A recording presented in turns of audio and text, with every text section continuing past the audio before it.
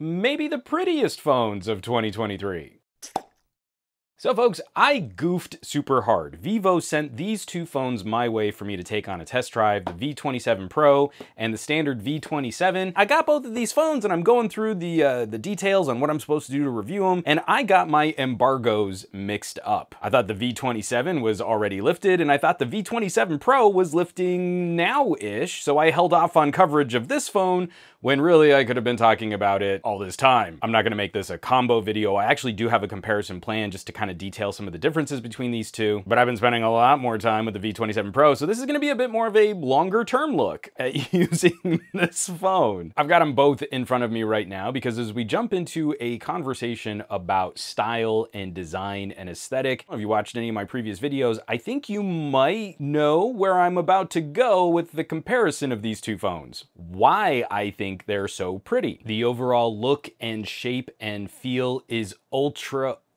slim. This is one of the skinniest feeling phones I think I've handled this year. We've got curves and tapers from the screen and the backplate with this hard rail. It feels really thin in your fingertips. It feels a little similar to another phone that I very much enjoyed. This is the LG Velvet from a couple years ago, and the V27's managed to be even just a little bit skinnier than the Velvet. But the whole aesthetic is, can we trick your fingers into thinking that they're holding just the thinnest of rails? The look of the phone is really slick, but I would be nervous actually taking this out into the field. They have a bumper case that comes in the box. My entire time with the V27 Pro was spent with the phone in this case just so I could get a better grip on it. Your mileage will vary. These are very fashionable devices. They kind of remind me a little of sort of the glory days of Huawei P series phones. We're gonna talk about performance and cameras and screens and haptics and fingerprint sensors and all that jazz, but there is one very specific unique feature that is a design accent. It's an aesthetic that these two devices I think is pretty cool. I'm not sure I've seen it a whole lot before. Really glad Vivo sent along both of these phones so I could get a feel for them. There's a satin-y finish on the Pro model phone here, and there's a glossier finish on the regular V27. And when we look a little bit closer to the V27, it's a bit more of a gradient from lighter to darker with these little accents and lines and colors that make it look like marble. It's a really pretty look. We've seen these kinds of design differences on phones before, different textures, different finishes, but I mentioned that Vivo has done something kind of special here, and that's these things react to the sun. If you're a 90s kid like I was, you remember hypercolor t-shirts. In our little review kit, they sent along this flashlight.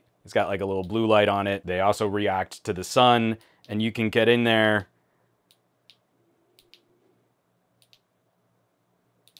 You do a little smiley face just with the light on the back of your phone. Ditto the Pro with this more satin finish. You can get this real dark blue going on, and you can see how it even interacts with like the little ring. You get kind of like a blacklight effect, sort of a blue color strobe that goes in there. Painting with some light, painting with some light. So it's kind of like you got two phone colors for the price of one. Something like this is just fun. It's a little different. It's not gonna totally change your experience using the phone, but it does kind of catch the eye. You pull the phone out of your pocket, and if it hits sunlight, then it starts changing color. And I have the case on it, so I'm holding the phone and just kind of using it, and I'm turning it over. I'm trying to get B-roll, shooting it out in sunlight. Like, man, my fingers are just all smudgy on the back of this cheap bumper case. What I hadn't realized was my fingers had been blocking some sunlight, so it was streaking the back of the phone. I held it out just for a little bit longer, and sunlight hit the whole back, and it got that real rich, deep, dark blue. Like I said, it's a little different. I think that's kind of fun. I'll just kind of move this over here to the side of the frame and just kind of let it sort of calm back down again. This one actually holds on to the color longer than the Pro model does. And flipping the Pro over, we've got an acceptable in-display fingerprint sensor. It's one of the only aspects of the phone that does feel a little more mid-ranger or entry level. I mean, it's not nearly as bad as the in-display fingerprint sensor was on the Velvet that I held up recently, but it is a little pokier and it's a little finickier, and especially for something so tall and thin and skinny, making sure you really land the thumb placement on that fingerprint sensor. It's not my favorite. Ditto the sort of haptic feedback when we're kind of using this on the keyboard or when you're navigating around the UI. It's one of those older style motors that has a bit of the fuzz, fuzz, fuzz, fuzz, fuzz, fuzz, fuzz, but it's not the most articulate feel. And for this being a decently powerful motor, I prefer having maybe even a little less power, but really sharp and precise haptic responses to what I'm doing across the UI. This is running the current build of FunTouch OS on top of Android 13. This is where I get to kind of reiterate that joke that I've had with previous Vivos and iQOO phones, where this is a heavily skinned Android device, but FunTouch is kind of becoming one of the least fun skins. It's a little bit more straightforward. A lot of this interaction still feels significantly more like you're going back to Android 11. Now, if you're a fan of the smaller toggles in your notification shade, for example, that's actually kind of a good thing, but it doesn't have quite the same bouncy or animated feel as what we might be seeing from a Xiaomi or an Oppo these days. It's tough to complain though, because the performance on this has been absolutely fantastic. We're talking roughly a ballpark around 400 to 450 euro, depending on the configuration that you're shopping this and the region that you might be buying this in. We've got so many of those really fun bells and whistles, like the 120 Hertz OLED, that's just table stakes at this point. We just expect that a decent mid-ranger phone is gonna have this kind of control, these kinds of options to play with. I've become a really big fan of Vivo phones. I think they represent a terrific value, but we should also just briefly mention, they do come with quite a bit of additional value-added software. I mean, it's never a huge surprise that we see Facebook that's pre-installed, but then we also have services that are sort of masquerading as folders in your app drawer. I've been using this phone for a while, but I purposely left this in here where usually I clear this kind of stuff out. You start tapping on hot apps or hot games, and really that's sort of a lead-in. That's an entry into another app store for you to interact with other sort of services that you can pick up through Vivo. Depending on your region, that might be a value or that might be a benefit, but for a lot of the apps that I use, it usually just sort of gets in the way. It's a little bit of extra clutter. Plus services like Snapchat and Spotify, things that I don't really use that much, also pre-installed. So when you go through, it's pretty easy. Hold on, if I go into app info, most of these are easily uninstallable, or you can just shut down the sort of Vivo app selection if you don't want those kinds of notifications. But out of the box, it takes a little bit of pruning to get that back down to a cleaner overall experience. Internationally, we've been seeing some great options arriving with these Dimensity chips. This one specifically, the Dimensity 8200. Just a fun beast of a mid-ranger SoC. It's a core configuration very similar to some of those chips that we absolutely adore, those classics like the Snapdragon 865. And unfortunately, I just don't know how to conceptualize these numbers right now. Geekbench has updated from Geekbench 5 to Geekbench 6. So now we've got these numbers, and they look like goodly, bigly numbers. Genuinely, we're talking about synthetic benchmark performance on a mid-ranger phone. I believe that this is significant overkill compute power for people that are just covering the basics like good average consumers. Tech nerds like me, we're starting to have some of those really sensitive conversations about how much horsepower do you really need in a phone. I've always been an advocate of trying to displace some of your computer work by using a smartphone. These things have gotten ridiculously powerful.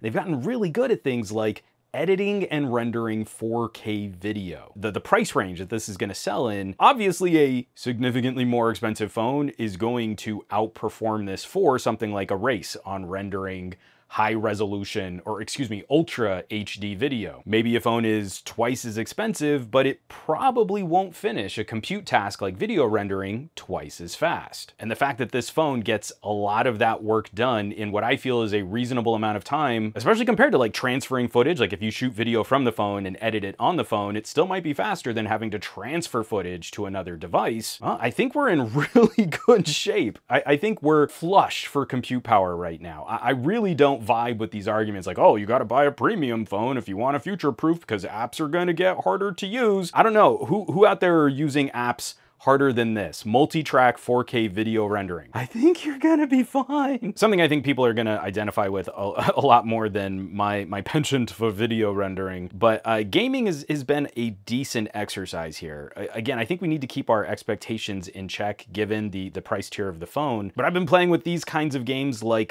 Dust and Neon. This is on Netflix, the Netflix game store. And it is kind of a bit more demanding than you think it would be just for a fun, silly, Western-themed sci-fi top-down twin-stick shooter. But I've been keeping above 30 FPS for a good chunk of this game, and the playability is better than I was expecting it to be in this price tier. I really haven't felt let down or that there are going to be a bunch of titles that I wouldn't be able to play when we're talking about kind of pushing the limits a little bit on our favorite mobile titles. Now, this is the one that kind of blows my mind. Now, I've done this test a lot. This is a game called Undead Horde. Again, not the most graphic graphics rich or intense kind of gameplay, there's a ton of CPU melting elements with how many little minion that you have to control. It's more a unit management game than it is like a real graphics intense or open world kind of game. This is playing at the top graphics settings for Undead Horde, and the phone is getting noticeably warm as we're going through and I'm controlling all these little beasties here. But this is a game that can often make premium tier Xiaomi and Samsung devices struggle. Like you'll see that lag and that dip in frame rate, where as the Vivo's running warm, the MediaTek is hanging with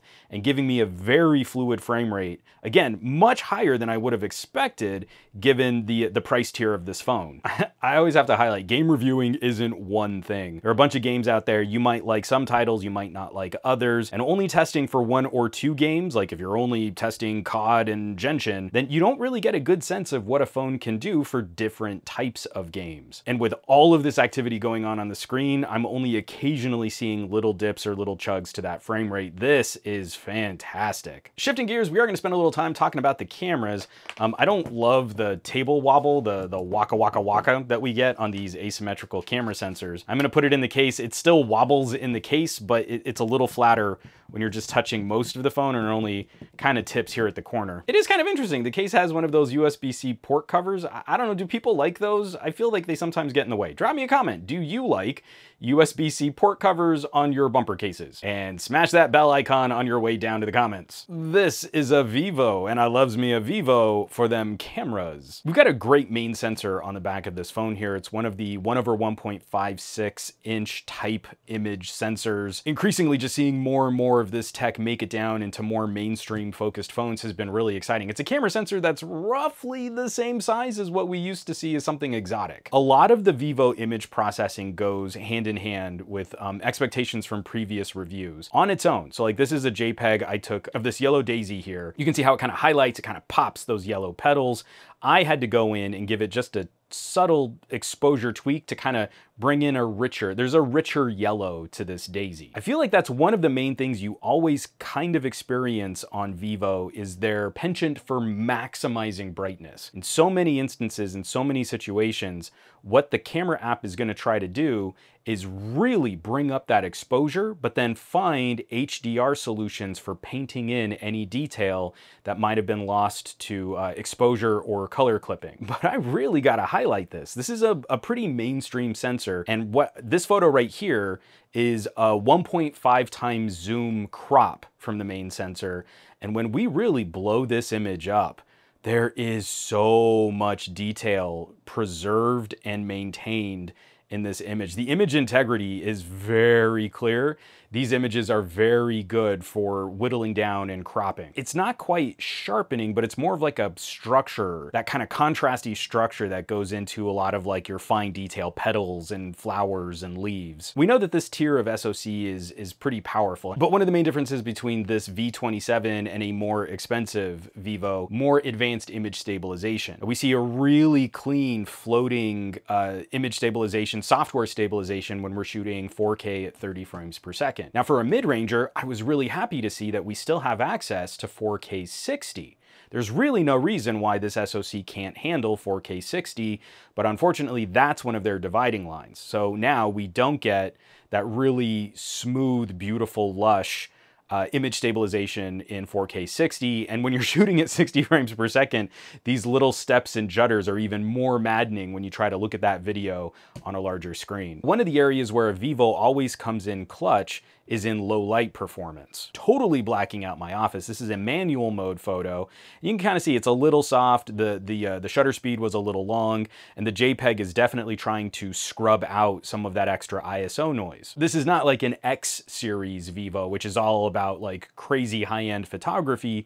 But even taking this and going to a 2-second exposure in the night mode, that is stunning performance for a 2-second exposure, being able to bring up this much more information, preserving the texture of the fur on this little stuffed animal, and radically reducing sort of the noise and grain in this photo. They've definitely earned a reputation for being some of the absolute best low-light performers in their class. Now, I've been splitting a lot of time between the 27 Pro and the regular V27. I never really feel as comfortable commenting on things like battery life when I'm starting to get some limited support on some of these phones for 5G in my neighborhood, but I don't feel it's really indicative of what someone who buys and owns this phone in the market that it's intended for is really going to experience. And especially because I live way out in the burbs and we have mediocre LTE and okay 5G connectivity in my neighborhood. That being said, for my use in this battery capacity, I was easily able to rock this little lower power mid-ranger Dimensity SoC well into the evening. My kind of use is really message heavy. I like to listen to a lot of podcasts. There's a lot of screen off activity, and then I'm constantly tapping into the cameras to get fun shots of stuff that's going on around me. But the last thing to highlight, if you notice, we're still getting the chunky boxes from companies like Vivo. We like the chunky boxes because chunky boxes come with features. I've been showing you there's a